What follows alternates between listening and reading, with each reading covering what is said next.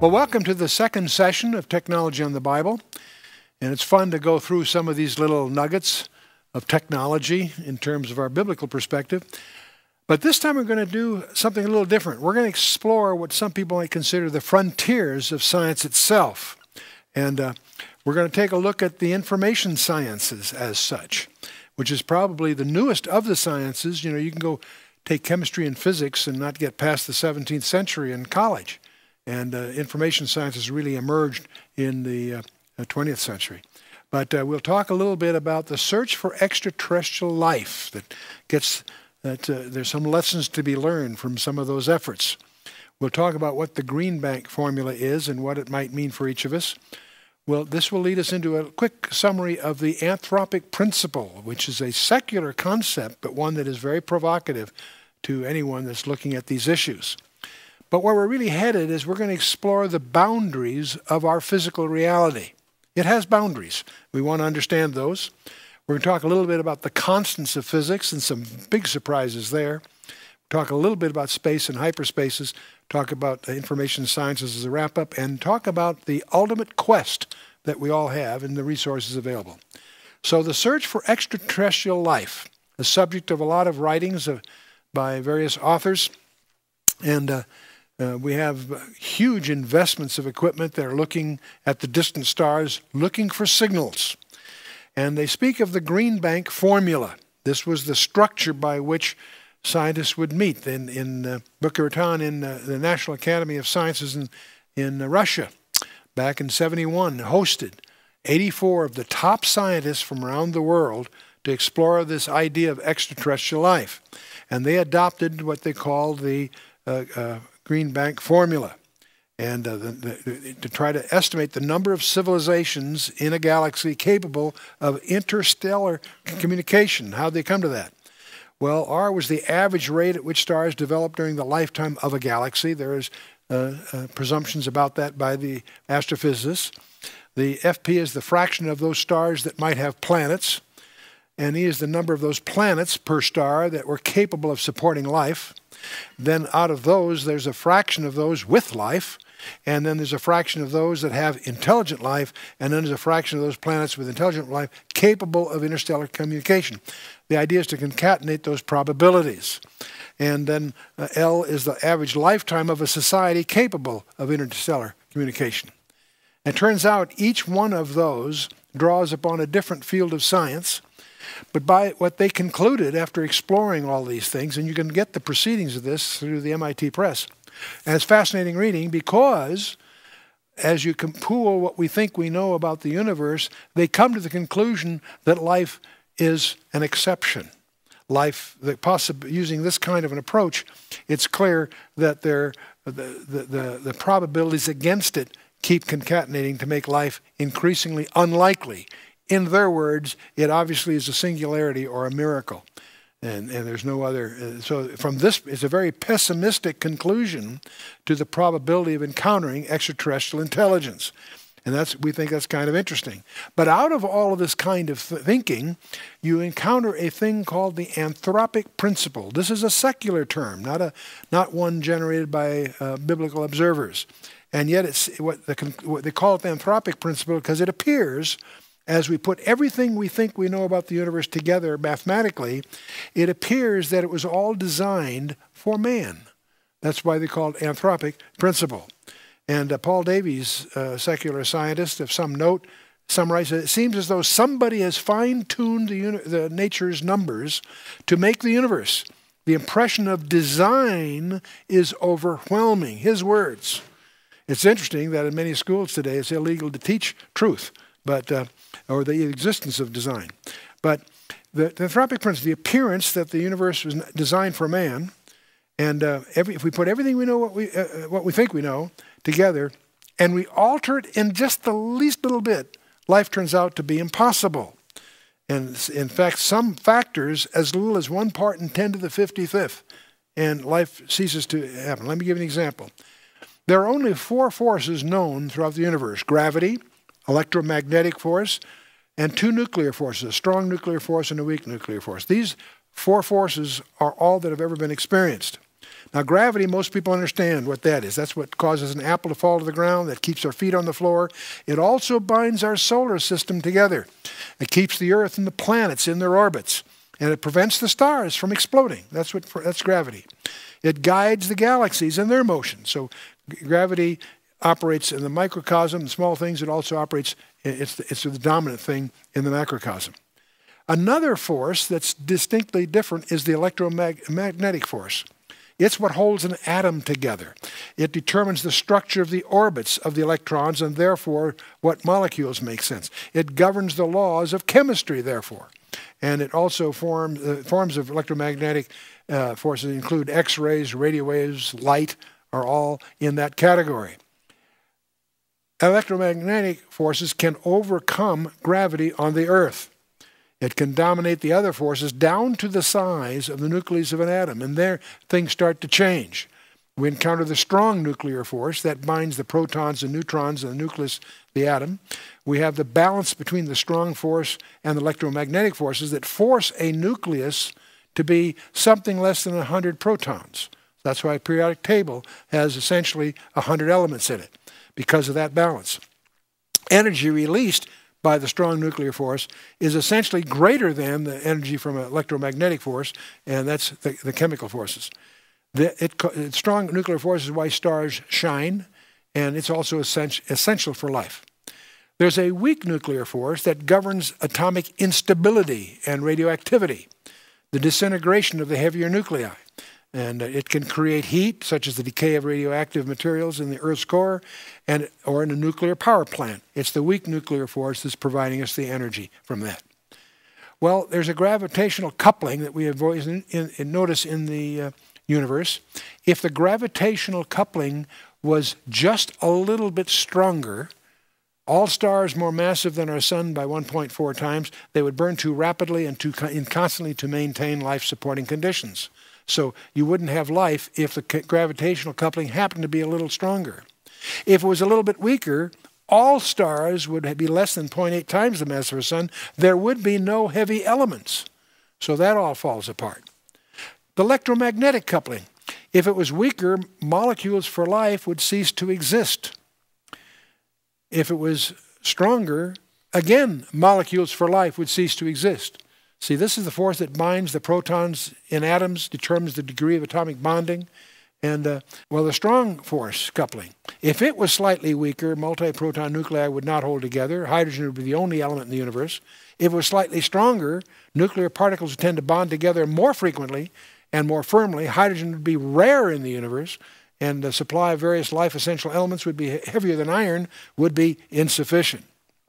The weak force coupling also. If it was larger, there'd be no helium, no heavy elements. If it was weaker, everything would be helium. There would be an overabundance of heavy elements. If you take the ratio of the electron to the proton mass, if it was larger, molecules would not form, life would be impossible. If it was slightly smaller, molecules would not form, life would be impossible. How about the distance from the sun? If we were closer, it'd be too warm to maintain a stable water cycle. If we were further away, it would be too cold to have a stable water cycle. Surface gravity. If it was stronger, the atmosphere would have too much ammonia and methane. If it was like most of the planets in our solar system have. If it was weaker, the atmosphere would lose too much water. The thickness of the Earth's crust, there's over 100 of these, I'm just giving you a sampling here. The thickness of the Earth's crust. If it was thicker, there'd be too much oxygen would be transferred from the atmosphere to the crust. If it was thinner, the volcanic and tectonic activity would be too great. The Earth's rotational period. Don't take that for granted. If it was longer, the diurnal temperature differences would be too great for life. If it was shorter, the atmospheric wind velocities would be too great. So, axial tilt. If it was greater, surface temperatures would be too great, and if it was less, the surface temperature would be too great. That axial tilt is what puts it all in balance. Critical factors here. We've spoken of all these different coupling constants, and the distance from the sun, surface gravity, and so forth. Thickness of the crust, the rotation, the axial tilt. The albedo, the reflectivity of the Earth is also critical. A little more, a little less, life would be impossible. The Earth's magnetic field, strangely enough, has to be strong enough to keep the radiation away. The ozone level, this is the one, I love this one, the ozone level. It turns out that if it was just a little bit different, all life would be impossible. Now, let's just take this one as an example. If it's that sensitive, the ecologists like to say, gee, if the ozone layer increases or decreases by a fraction of 1%, cosmic doom occurs. Well, if it's that delicate, who balanced it in the first place? And who is maintaining its balance even today? The CO2 and water vapor level is the same kind of thing. So, evidence in the microcosm. At the atomic and subatomic level, the slightest variation in any of these primary constants of physics, some as sensitive as 1 part in a billion, causes life to be impossible. And we have that many factors, each of which is that delicate, that all makes life a very, very rare thing indeed, and implies not only elegance of design, but elegance in maintenance, to maintain those relationships. And so the more these relationships are, the more unequivocally they reveal both two things: skillful design in their origin and diligence in their maintenance. We've invented the most insulting god of all. We talk about pagan cultures that worshipped gods of wood and iron and bronze, whatever.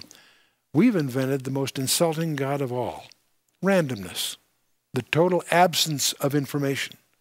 We argue that all this elegance of design we see in the universe, in leaves, plants, animals, and ourselves, was all some kind of operation of randomness. That's utter nonsense. In fact, it defies the very definition of randomness.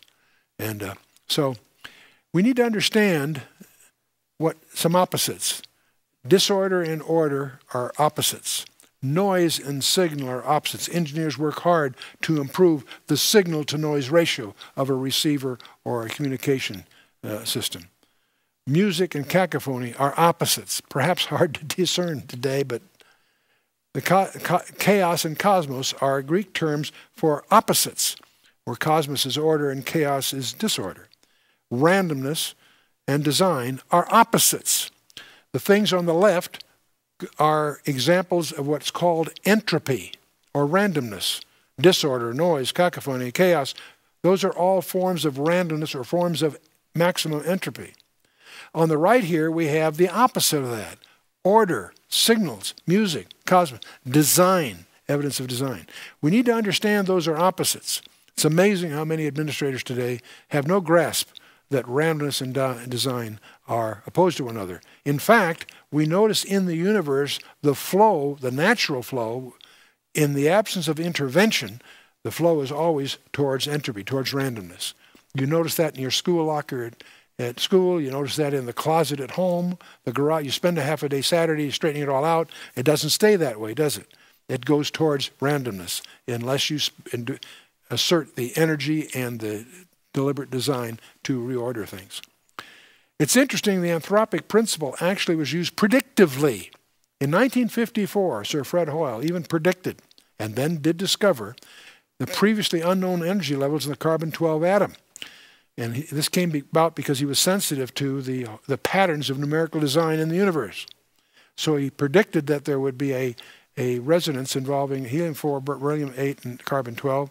The mass energy of each nucleus is fixed and cannot change. The kinetic energy depends upon the internal star temperature, which can be calculated. He predicted there must be previously undetected energy levels. And he predicted it. Subsequent experiments confirmed him. And he's knighted over all this. He applied the anthropic principle to predict in advance, not by hindsight, the energy level at 7.6 million electron volts. Anyway, there's another discovery that amplifies the anthropic principle that I think is even more provocative. And it's interesting, not only is our planet positioned for life uniquely, the right distance from the sun, the right size, the right speeds, all those things, it's also uniquely positioned for discovery. And it's positioned in the galaxy in such a way as to be able to see the rest of the galaxy. It's positioned for total eclipses.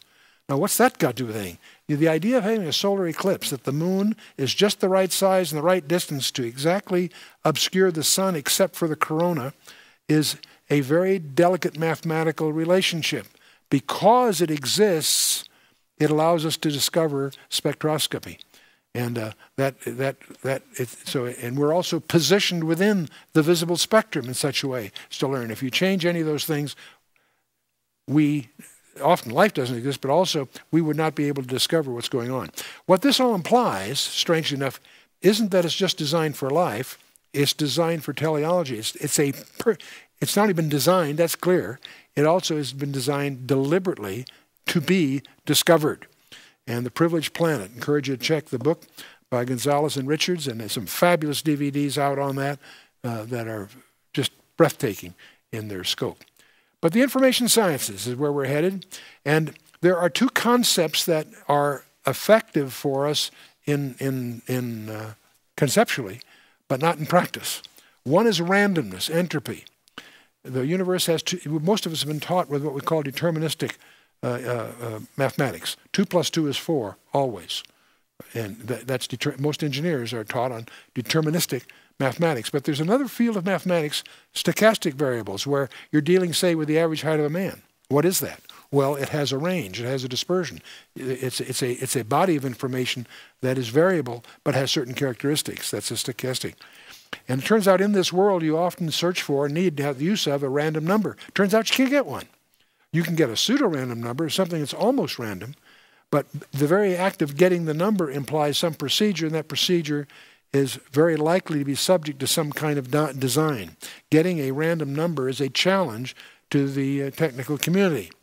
The Rand Corporation, the granddaddy think tank of them all, in 1955, published a book, which at that time was a milestone.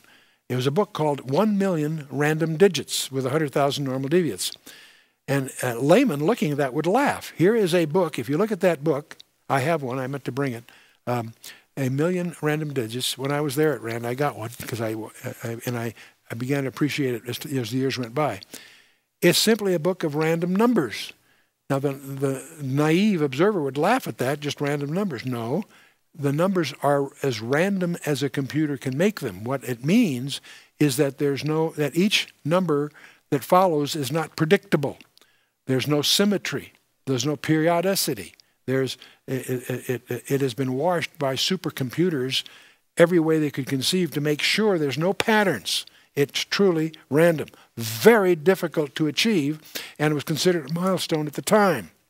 So its defining characteristic is that its total absence of design. Design and randomness are opposite to each other. And to attribute our design of ourselves, our universe, to randomness is to not understand the very nature of what the word means.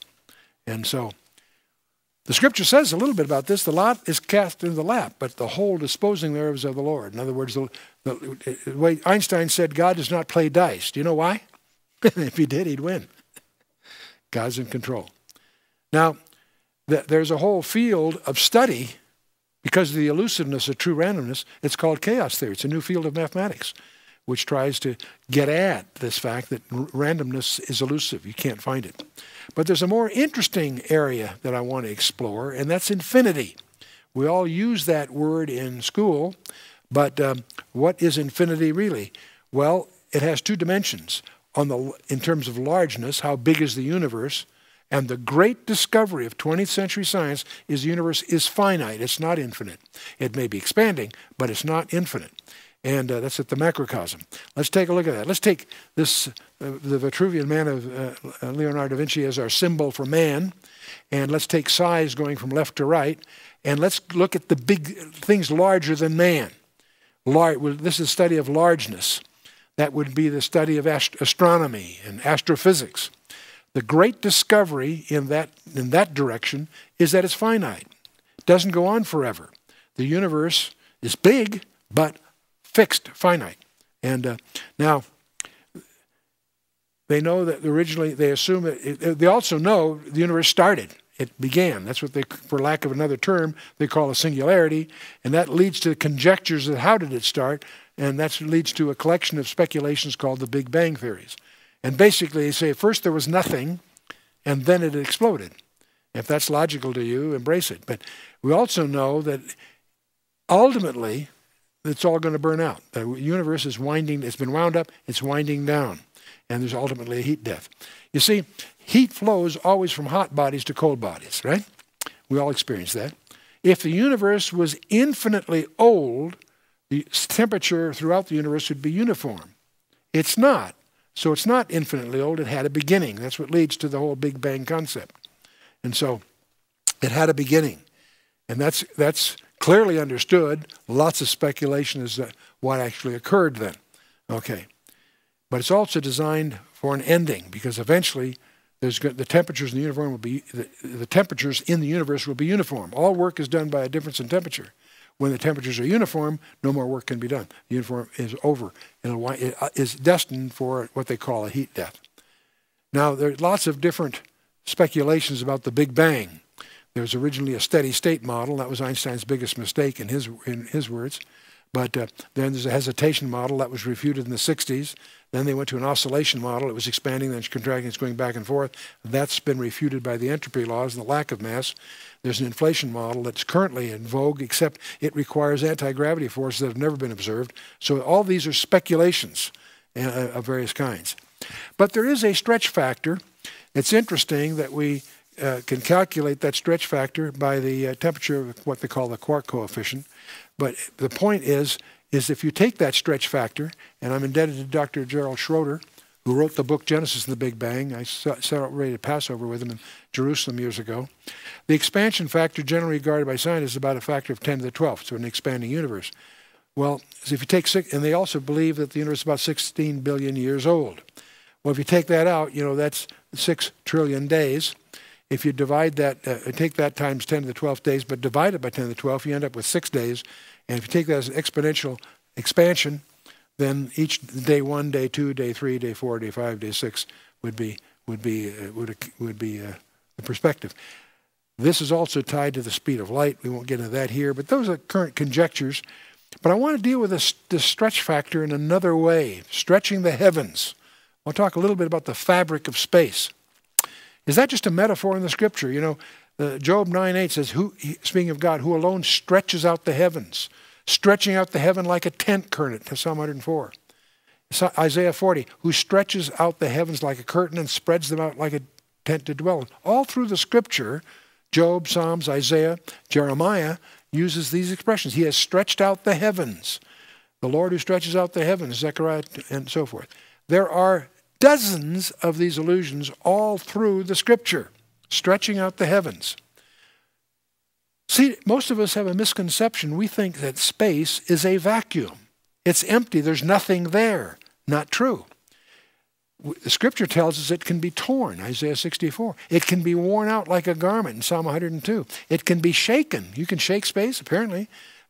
Hebrews, Haggai, and Isaiah deal with that. It can be burnt up, Peter reminds us in 2 Peter 3. It splits apart like a scroll in Revelation 6.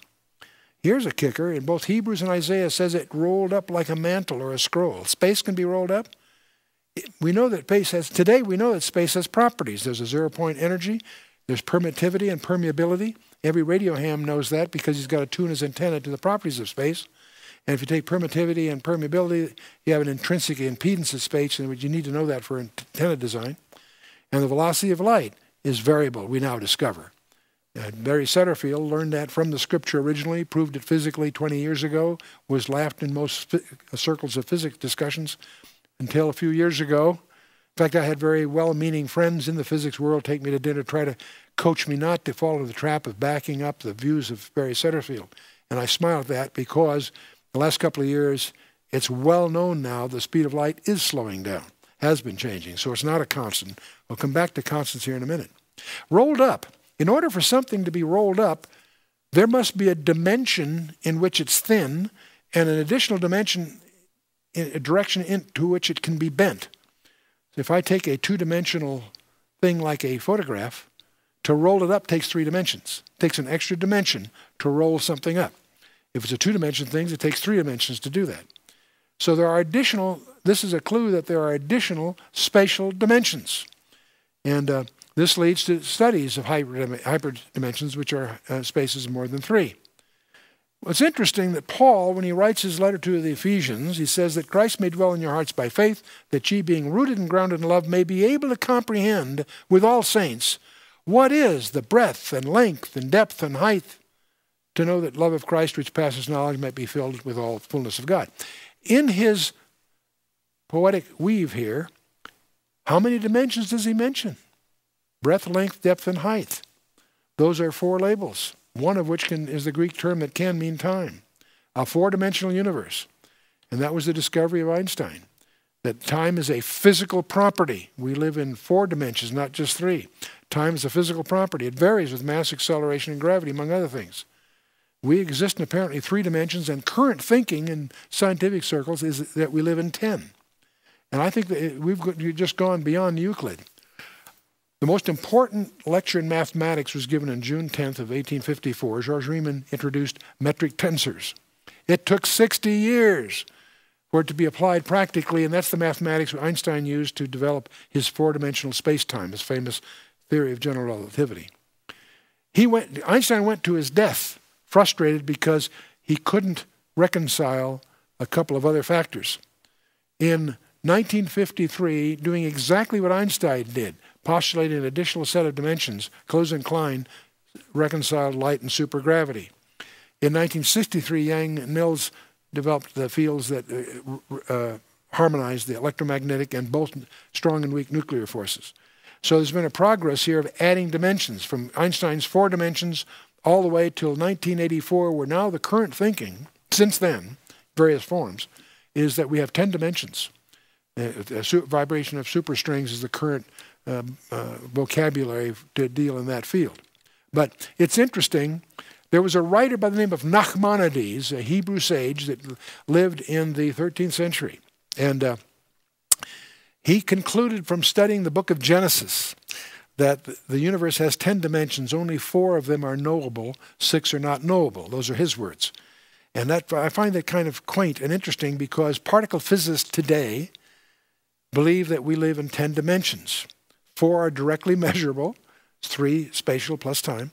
6 of them are curled less than 10 to the minus 35 centimeters, which are smaller than the wavelength of light, and therefore discernible only by indirect means. Now, what's fascinating about this is we've spent millions of dollars on atomic accelerators to discover what Nachmanides discovered by doing his homework in the chapter of Genesis. But so we're talking about infinity on the macro side. Let's look at the other direction here a little bit. Let's look at the smaller side, and let's explore the field of quantum physics. We've been on the largeness side.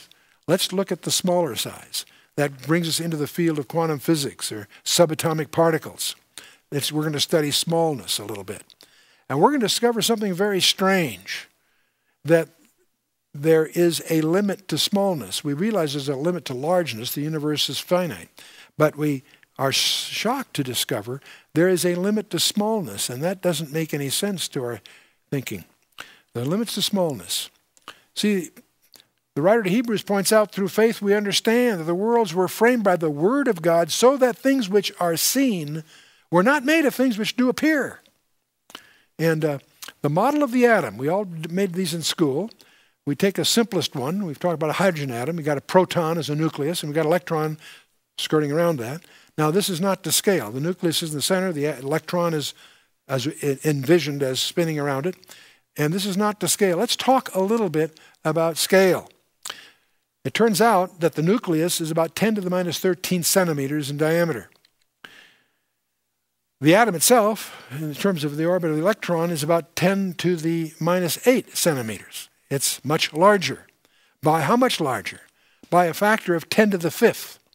In other words, to make a model of this to scale, I would have to make the nucleus the size of a pinhead and put the electron away the size of a football field. That's what it would take to make a model to scale. A pinhead in a football field. In other words, it's mostly empty space. But not only, this is just linear. The diameter is a ratio of 100,000 to 1.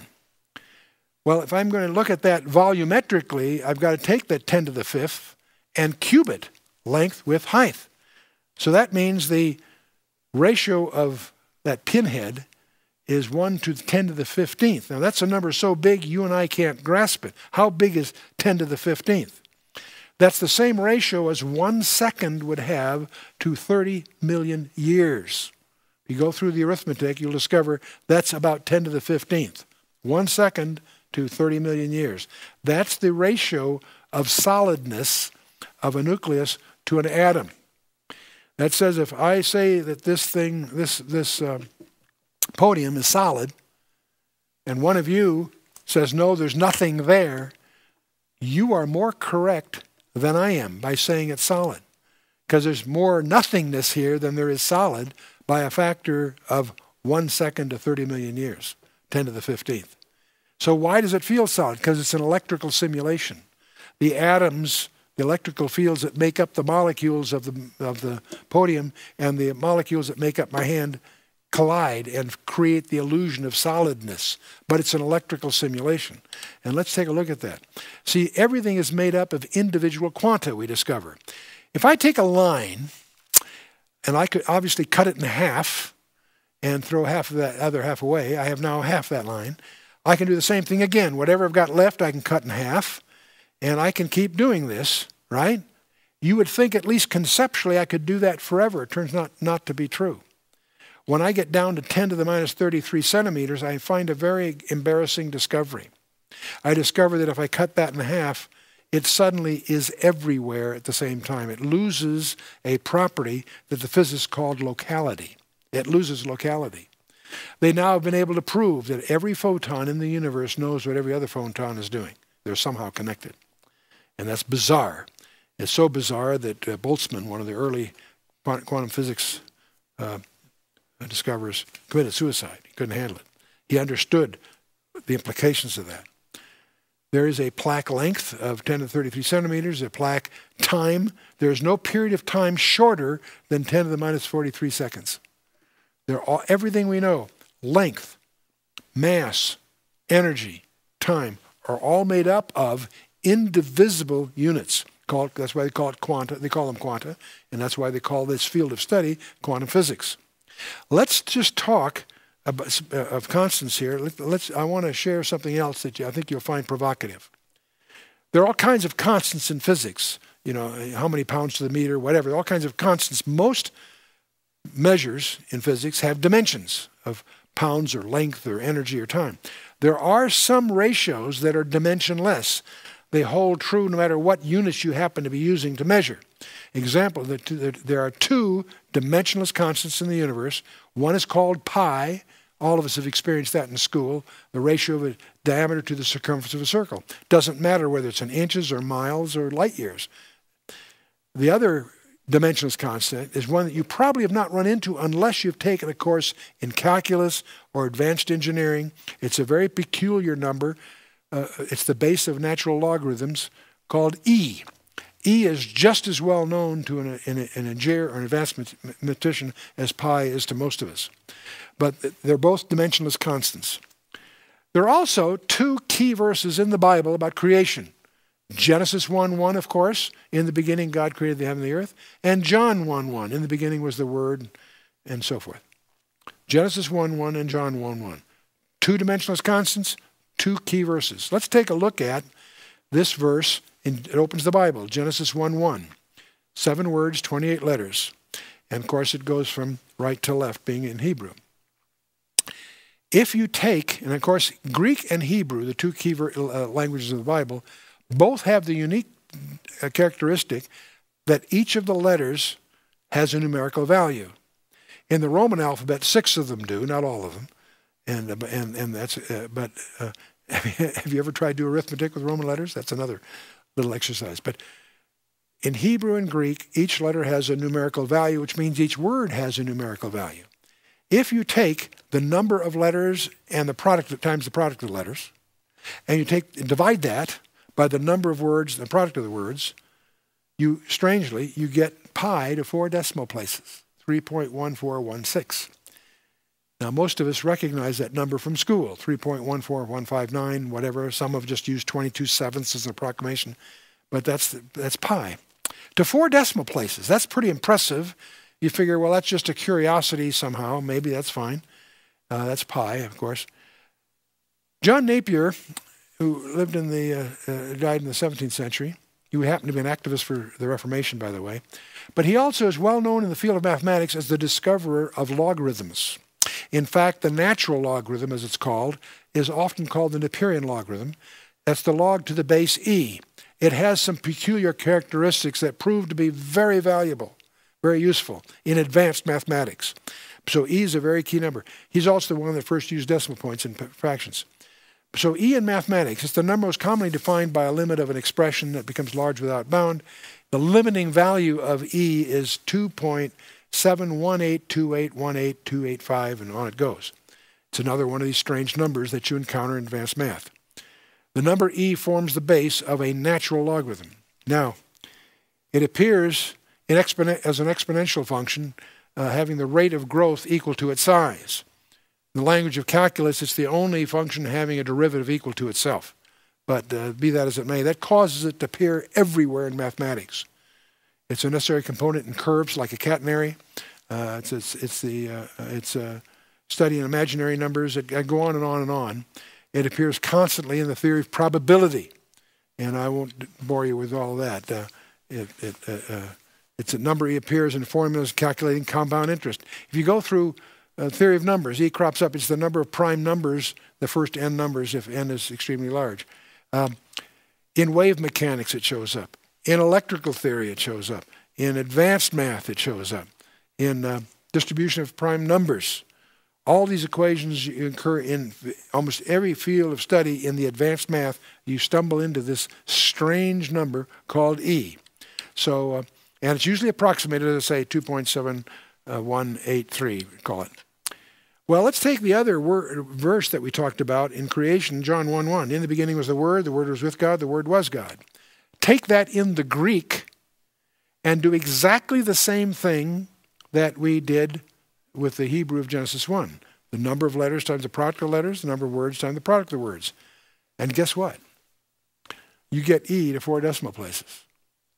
I was given this paper when I was in Europe, and I thought it was just one of these, I get a lot of things handed to me, pretty strange stuff. But on the way back, I actually was so intrigued with it, I actually wrote a computer program to check it. And I used my computer. And it turns out, much to my amazement, it's true that if you do that with Genesis 1:1, you get pi to 4 decimal places. If you do that to John 1:1, you get E to 4 decimal places. That's precise. That's an astonishing level of precision. And this is fascinating to me because, when you travel among some of the scholars, you discover that there are Hebrew scholars that believe not only did God create the universe, of course, but that the Torah was the template by which he did it. And you encounter those ideas and you smile as the colorful, exaggerations. Until you stumble into something like this, then you begin to suspect just maybe the rabbis were closer to the truth than we gave them credit for. The non-constancy of constants.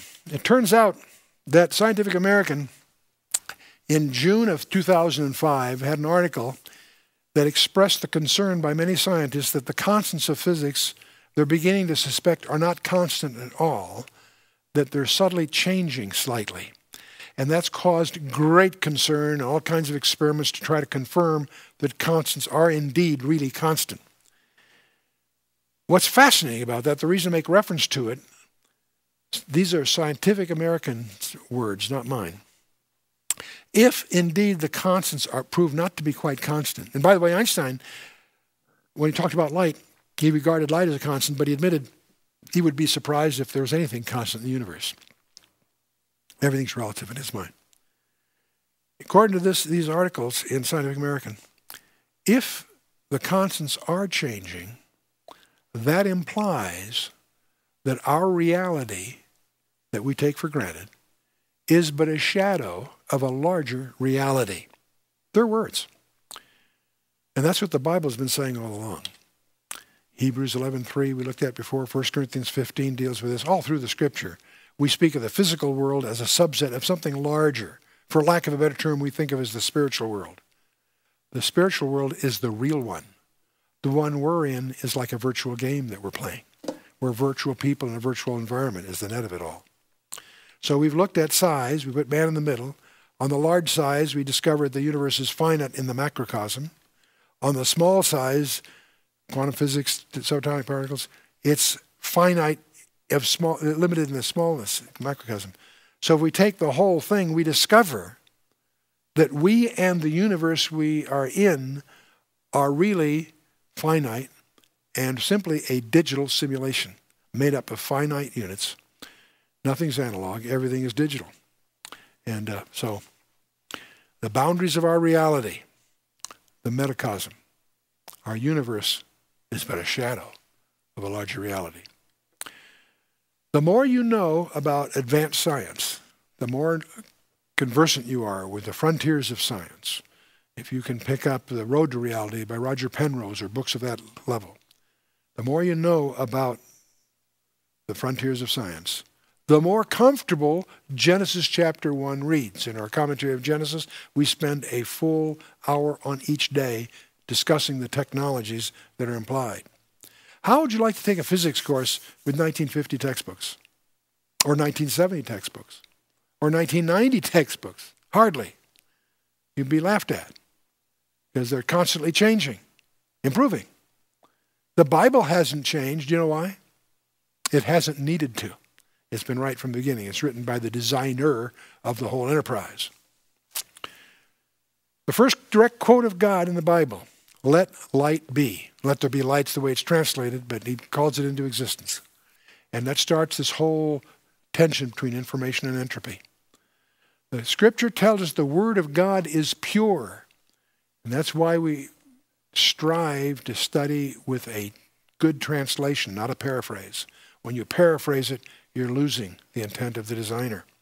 And I'd like to talk a little bit about advanced communication techniques. The more you know, any of you are engineers, you know there are advanced techniques in communication. We exploit things called Fourier transforms and spread spectrum techniques in encryption. That's exactly what the Bible does. In Isaiah 28, whom shall he teach knowledge, and whom shall he make understand doctrine? Them which are weaned from the milk and drawn from the breast. For precept must be upon precept, precept on precept, line upon line, here a little and there a little. And we see the same thing repeated a few verses later. The word of God, word of the Lord was unto them precept on precept, precept on precept, line upon line upon line, here a little, there a little. Have you ever noticed in the Bible there are no chapters devoted to baptism? Where's a chapter on baptism? Or evangelism? Or marriage? Or the Trinity of all things? Or heaven or hell? See, every one of these concepts is distributed throughout the Bible. And it turns out if you're a communications designer, you understand why it does that. It does that to make it immune to jamming. It's called spread spectrum techniques to prevent hostile jamming. Let me give you a counter example, holography. There's a provocative analogy I want to use sometime here to share with you.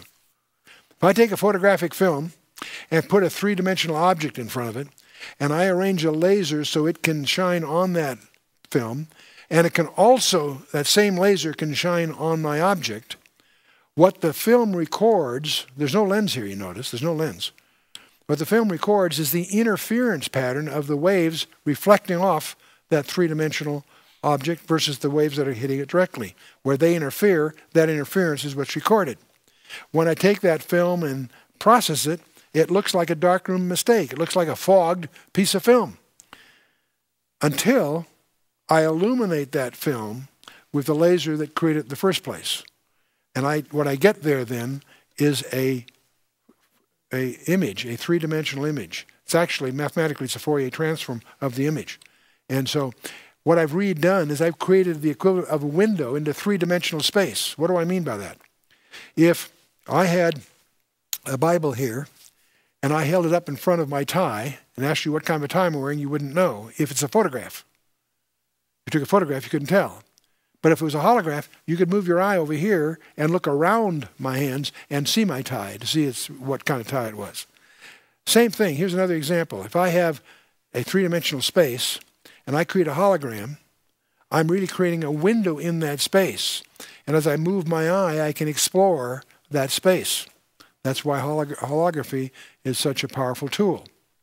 Now, it requires proper illumination. It's useless in natural light. If I look at it in white light, it doesn't work. I have to use the frequency of light that created it. The information on the hologram is spread over the entire hologram. If I drill a hole in it, it doesn't lose anything. I can look around the hole to see what was there. It's not quite as sharp as it was before. The information is spread over the entire bandwidth available. There's no loss from dropouts. It's resilient to specific interference. There's no way to jam that. So it anticipates hostile jamming. Why am I interesting that light, the attributes of God, are parallel to the attributes of light. Light with no parallax it's like it's equivalent to being located at infinity. Its velocity is constant and implies infinite power because it's constant even after it leaves the media. Photons lack locality. That implies omnipresence.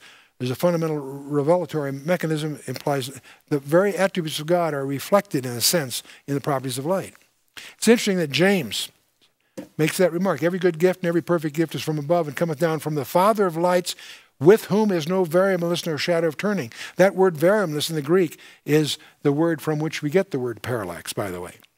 But the main idea what I'm getting at is the Bible itself acts as a hologram. In natural light, it looks like a collection of myths and legends and so forth. A collection of traditions. But when it's illuminated by the Holy Spirit that created it in the first place, you see an image, the image of Jesus Christ. And it actually operates like a Fourier transform. It's transcendent of parallax. It's designed as if it was built by someone skilled in spread spectrum techniques, which is a defense against hostile jamming. Take the Bible, tear out a page. What do you lose? Some resolution, maybe. But every key truth in the Bible is uniformly spread throughout the Scripture. You may lose some resolution, but you don't lose the image of Jesus Christ. So the ultimate quest. You know, it's funny how many of these science fiction stories, entertainment arena, deal with trying to see the future. A recent movie called Paycheck deals with a guy that got into a project where by making a super lens you could, get to see the curvature of space and you could see the future. And it's just a piece of entertainment, but it's preoccupied with this quest to see the future. Time has an arrow. We call it entropy. And we move forward, and we can look behind us. That's us, right? What's behind us is history. We move into the future. We can't move back. The attempts to do that, of course, result in paradoxes.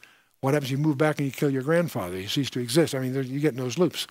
And they're colorful, but they're just denied to you. But can you look forward? You and I can't, but there is one that can, and he uses that skill to authenticate his message to us. He actually writes history before it happens. See, our epistemological approach, epistemology is a study of knowledge, its scope, and its limits. And we're dealing here with how do we know what's true? And that's the ultimate challenge in technology, isn't it? The first thing we do with the Bible is to establish its integrity of design. We study enough to discover that these 66 books are replete with details that are designed in from cover, even though there's 66 books, and they're penned by 44, maybe, anyway, over 40 guys over a period of almost 2,000 years. They didn't even know each other. And yet we discover their work product evidences incredibly skilled design where every number, every place name, even the structures hidden under the text are there by deliberate design. So first thing, we establish the integrity of that package. That's your first step. You can prove that. You can do that. You have to prove it to yourself. Don't take my word for it. Check it out and see. But once you've done that, you'll discover that that design presents a person. From the beginning, from Eden all the way through, a promise was given and details added and then fulfilled. Over 300 details in the life of Christ that we see in the Gospels. And so once you establish who he was, who he is, actually. It's Mel Gibson, the movie The Passion, did a remarkable job, in many ways, except it has two serious deficiencies. It creates the illusion that the crucifixion was a tragedy. No, it was an achievement that was planned before the foundation of the world. The second thing it fails to get across is who he was. Not just a great teacher, not just some kind of influential person. No. The Creator himself incarnate. And that's what gives it its relevance. So once you establish the integrity of the design, you can establish the real identity of the Messiah, of Christ himself. Once you realize who he is, he validated the whole package. And that's that closes the loop on your epistemology, the authentication of it. So the ultimate message, provably of extraterrestrial origin, 66 books penned by over 40 men over 1,600, 1,700 years, with the integrity of design that cannot be simulated, even with a computer. There are properties to the biblical text that you can't even simulate with supercomputers, astonishingly enough. That's how you can prove the last 12 verses of Mark were part of the original, not added by some scribe, and so forth. Okay, and therefore it has to have come from outside time itself. It is indeed, the thing in your lap is an extraterrestrial message from the Creator himself. And you can prove it. See, the Old Testament, the Old Testament was translated into Greek 3 centuries before Christ was born. Let's use that as an anchor point. That corpus of text has 300 specific prophecies dealing with the coming Messiah. The Old Testament prophecies just the ones that are quoted in the New Testament. He was to be of David's family all through the Scripture. He would be born of a virgin. He would be born in Bethlehem. He would sojourn for a while in Egypt. He would live in Galilee, in fact, specifically in Nazareth. He would be announced like an Elijah-like herald. That would occasion the massacre of the Bethlehem's children. He would proclaim a jubilee to the world.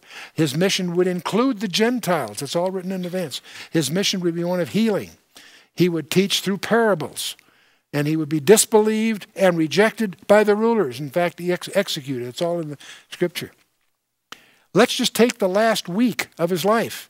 He'd make a triumphal entry in Jerusalem. He would be betrayed for 30 pieces of silver. He would be like a smitten shepherd, all the sheep scattered. He would be given vinegar and gall to drink. They would cast lots for his clothing. His side would be pierced. Not a bone would be broken.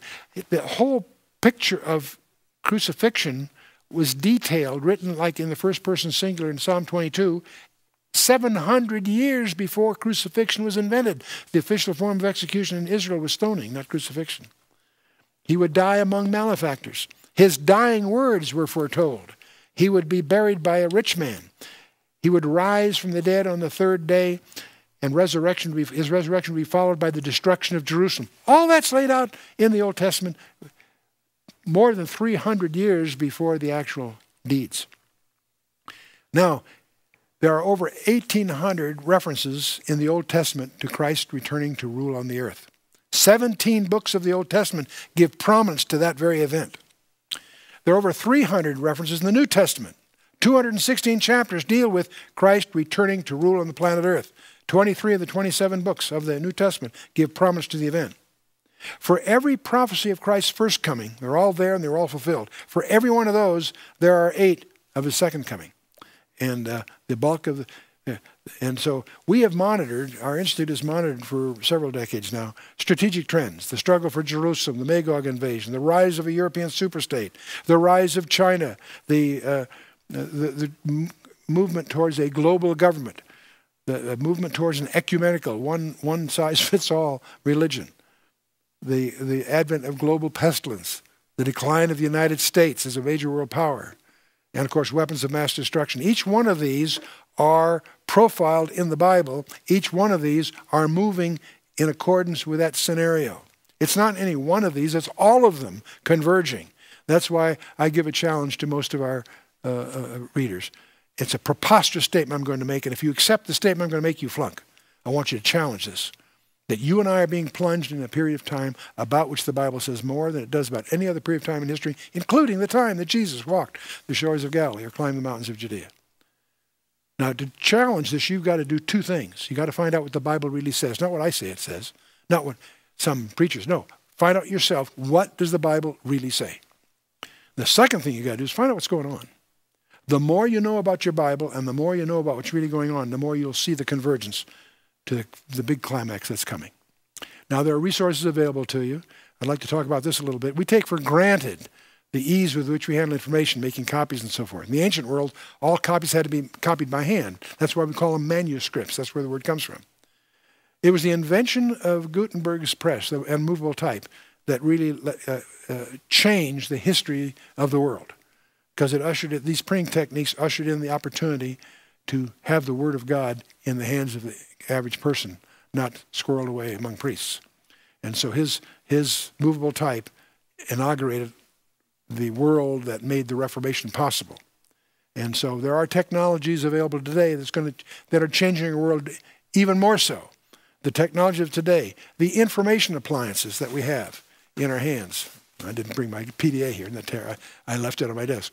But the information appliances we have, I ran the Ford Motor Company Computing Center in the middle 60s. And I carry under my arm when I travel more computing power in my laptop than I had responsible for when we had a $125 million rental bill to IBM at the Ford Motor Company back in the 60s. It's astonishing to see the power that we take for granted in our appliances today, our computers, our PDAs, our podcasts, and so forth. Kilobytes, gigabytes, terabytes. We would have given our left arm for an extra 32,000 words of memory back in those computer days. And today we have on our keychain 4 gigabytes and a little stick. It's staggering. Today, if you study your Bible, you can go to the original text, Greek or Hebrew, without knowing Greek or Hebrew.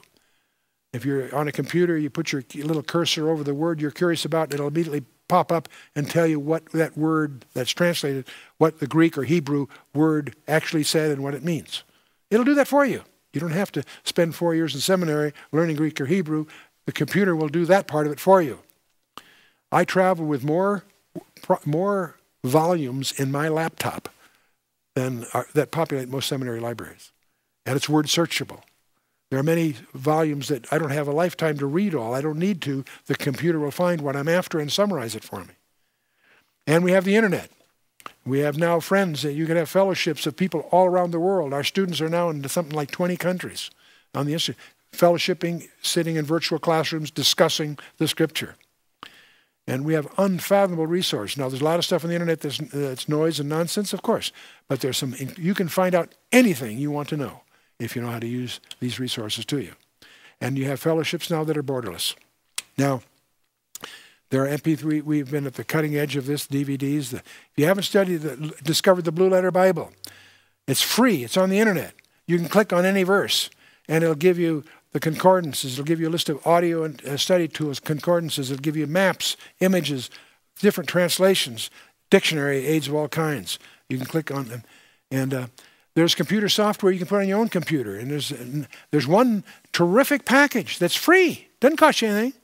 And there's other major companies that have invested a fortune in arranging the kinds of tools that are now available, where it'll tell you everything and what's going on behind the scenes. And you can click on this and it'll analyze it for you, compare it, and so forth. It'll even take a document and tell you what is the relevant part of that document by statistical analysis of the vocabularies and so forth. And you have maps and all these things. One of the interesting things are PDAs. In my phone, I'm sorry I left it on my desk, my phone, I have 6 Bibles. And I can look up the Greek or Hebrew, what have you, in my little phone. Carry it with me. So I can steal 15 minutes when I'm early at an appointment. I can use that time. But there's something else that goes on here. There are packages, obviously that eSword again, and several firms that specialize in supplying Bible aids for this kind of environment.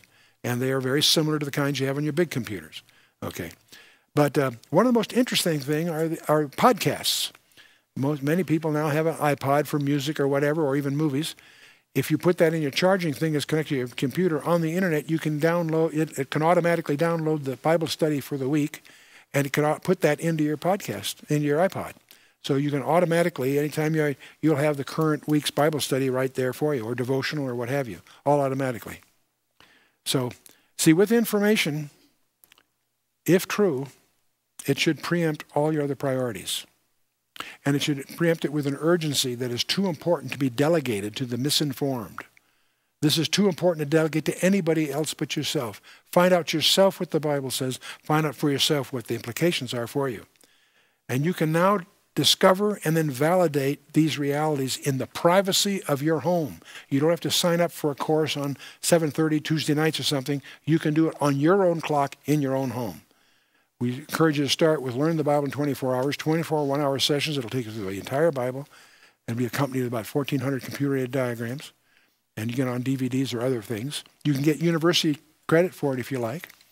But first, a strategic grasp, then book by book, verse by verse, by study. And you can do this by self-study if you're strong enough to do that.